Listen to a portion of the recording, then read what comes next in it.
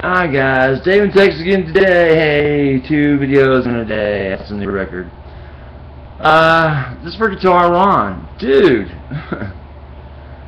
Yeah, they make fake basses in China. They make Ricks. And look at this thing. It's a Les Paul fake bass. And this one, believe it or not, is as close as it comes to without being a counterfeit. I mean, damn, this thing is close. Alright, look at this. It's got a beautiful burst on it. It's a double burst, right? I'm trying to show you all this I can show you. It is absolutely a beautiful guitar. Look at this. Look at this head. This headstock. Let's go back to this. Big nice Gibson inlaid logo on this thing. Nice tuning keys.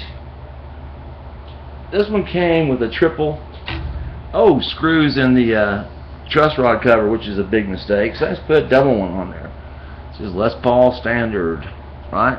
Make it more fakey. And figures, these are fake active pups. These are not fake. These are not real active. They're fakes. Okay. I got this set on the front or the neck, right? I hope that's coming through. These are actually, I think, singles, single wound, because the size of them. Also the fact that they just hum like friggin' crazy. I mean, damn.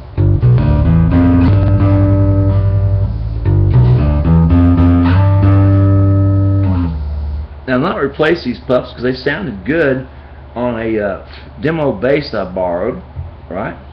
But I don't own, demo bass, a demo bass amp. I don't own a bass amp. I never thought I'd need one. Really, I don't. I'm playing these through my monitors right now, my professional monitors, those big monsters up there. They act as an excellent bass amp.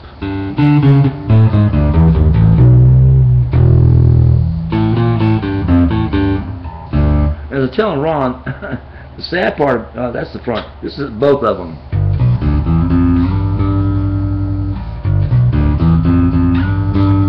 I only know 3 songs on the bass. That's from years back when I had to play a bass, and the bass player had to play a piano, right? And I actually played back then a Rickenbacker. It was his. This is a Les Paul regular sized bass guitar. You follow me? Now the ones they sell are the oversized Les Paul bass guitars. This thing weighs 14.5 pounds. This thing weighs a ton. It's like, damn, this thing's heavy. And it's made out of this, I'm told, is just plain maple. The neck's solid maple and the back's mahogany. And dude, there's nothing on this guitar but solid wood. Like I said, it weighs a friggin' ton. Headstock is the right shape, right size, right everything. The logo's everything right. The nut's a little bit off, but that's to be expected. The pups are fakes. They're not really active. There's no place to put a battery in this thing. And the bridge is not right. But as far as the wood's concerned, if you put on a different bridge, excuse me, I rearranged myself in the seat. If you put on a different bridge to a few other things about the counterfeitness of this thing, or the fakeness of it, it would become a counterfeit. I mean, it would look exactly like a Les Paul old style bass. You get me? There's hardly anything different in it.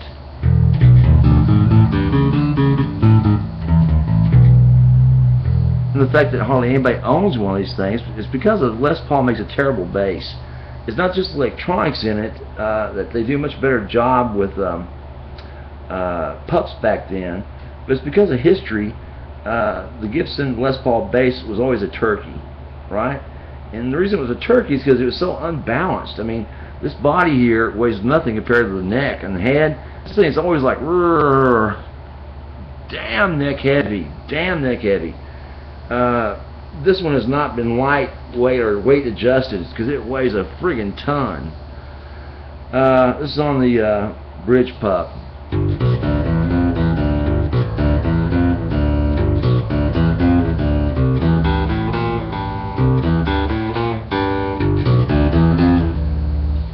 That's all I know. That and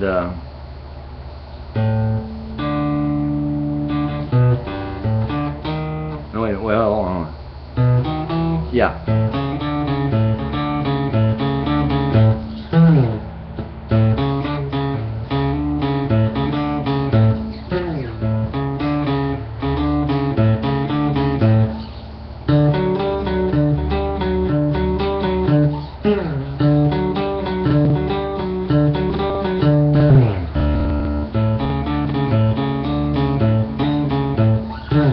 That's it. That's my entire repertoire on a bass. 3 songs. That one from I don't remember who the hell does that. That one that goes rimp, rimp, rimp. The one that goes rimp.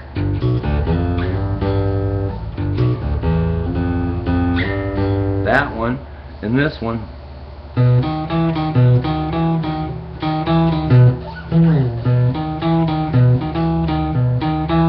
think I'm putting the wrong notes. Anyway, and that one. And this one is just an old rock and roll one.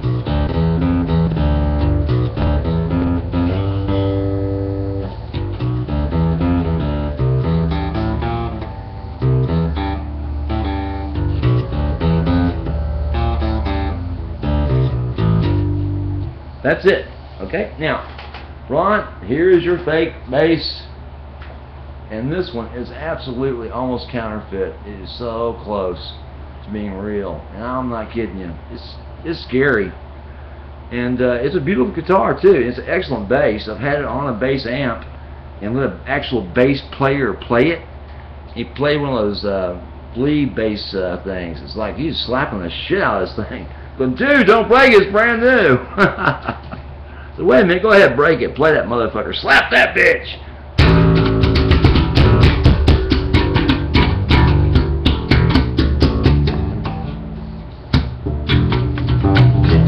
I have no idea how they do that. Anyway, Dave in Texas, any questions about the fake Les Paul basses, let me know. Because here is one right here. Right? And have some bass players call me up or write me up, because I sure could ask them a few questions about basses, especially how they do that slapping, popping thing.